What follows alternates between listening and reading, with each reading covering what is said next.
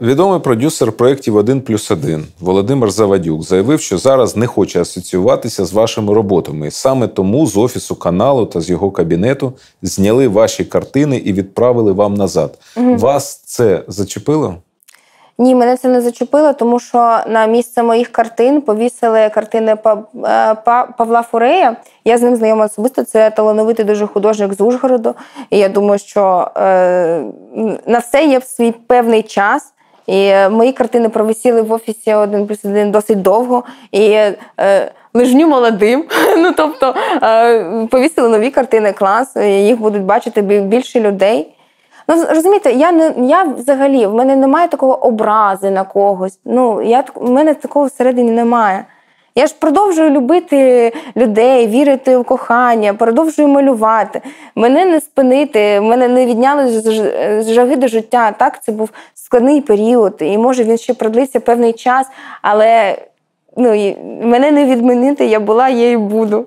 І все, і проєкти в мене також далі будуть, і зараз будуть нові картини. І все продовжується. У вас в Інстаграмі багато дружніх фото з українськими зірками. Я так розумію, що в більшості з них є ваші картини. Наприклад, Монатік, Євген Клопотенко, Юрій Горбунов, Сергій Притула. Після корупційного скандалу навколо вас вони позбавилися ваших картин чи ні?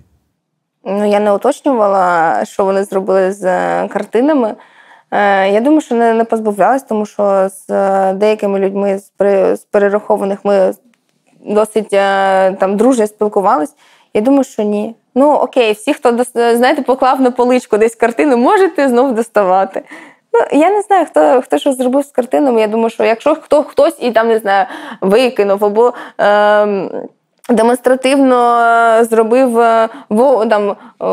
вогонь, не знаю, десь там, окей. Ви ж розумієте, що я ж продаю не картини, я продаю своє бачення світу і свої відчуття. Навіть якщо ви там зараз зайдете в мою майстерню, поріжете всі мої картини, нічого не зміниться. Бо мистецтво, воно не є матеріальним. Це на прикладі муралу. Так, мені шкода, що мурал замалював, але ж він був. Я ж вже його втілила, вже ж втілили мої почуття і моє бачення, концепції, завдання. Все вже сталося.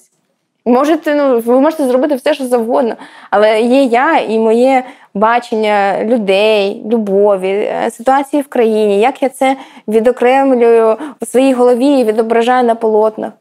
Це ж все тут і тут. Ви розповідали, що ваша картина є навіть у президента Зеленського. Говорили, що його друзі замовили вам її на подарунок президенту. Так. За скільки, до речі, ви їм продали картину? Я подарувала. Коли я дізналася, що це для президента, я подарувала. Думаю, ладно, хай буде. Після скандалу ця картина досі знаходиться в президента? Чи ви не знаєте? Я не знаю. Буду сподіватися, що знаходиться. А що на цій картині?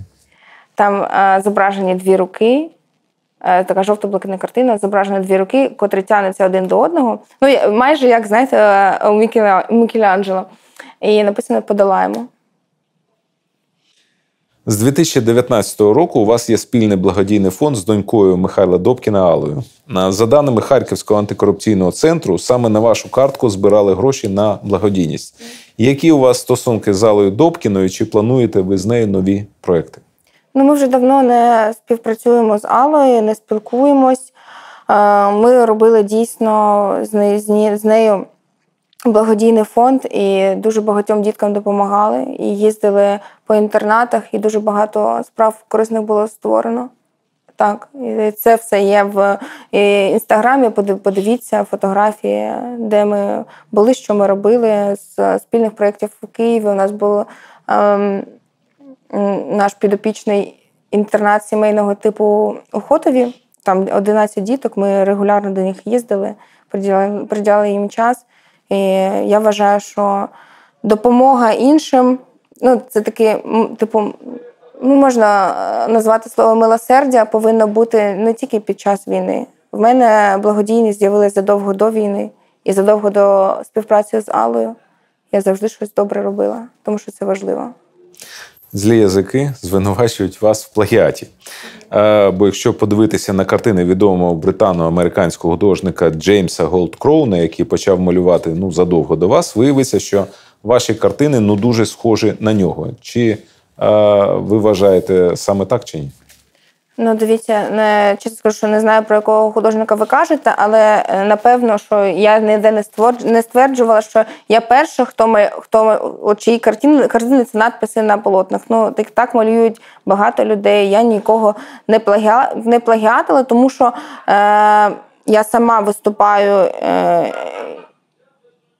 ярим прихильником того, що за авторські права потрібно боротися. У мене є торгівельні марки, і я проти того. Надихатись можна, так, але, знаєте, я не проти надихатись моїми картинами, але робити один в один – ні. Всі знаєте, це як мода циклічна. Я вважаю, що і в мистецтві хтось може надихатись кимось, але перероблювати ідеї, передумувати, доповнювати і робити кращий продукт. У жовтні 2023 року ви подарували блогерці Анні Алхим свою картину і написали про це в Інстаграм. Коли почався скандал через те, що картину ви написали російською мовою, ви просто видалили свій пост і попросили видалити Ганну сторіс про ваш подарунок.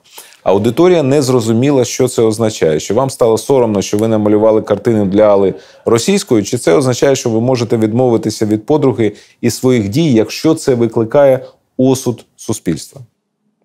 Дивіться, так я намалювала Ані картину, подарувала. Я не просила її видаляти сторіс, ні, я цього не робила. І зараз вона публікує, знаєте, фрагментарно, десь в неї в сторіс мількає картина. Я видалила, тому що, налетіли, не хейт, не знаю, щось почалося, я просто думаю, боже, на що я це виклала, видалю. Ні від кого я не відмовлялась, я до Ані добре ставлюсь, вона була в мене на виставці і придбала картини собі, і все. Я з розумінням ставлюсь до злості та людей, тому що, я вже пояснювала так, в чому ми живемо. Я думаю, що коли все закінчиться, і людям буде легше. І ми, звісно, що будемо дуже довгі роки виліковувати ці рани, але я сподіваюся, що такий суспільний настрій загалом буде піднятий. Тому що ви розумієте, що чим довше зараз йде війна, вже 2 роки, і згуртованості стало менше, і сил у людей менше, і віри у людей менше. І я дуже б хотіла, щоб зараз ми згуртувалися так само, як на початку війни. Ви ж пам'ятаєте, ці часи, коли всі друг другу допомагали, всі, ми разом зробимо те. Оцієї дружності її бракує зараз.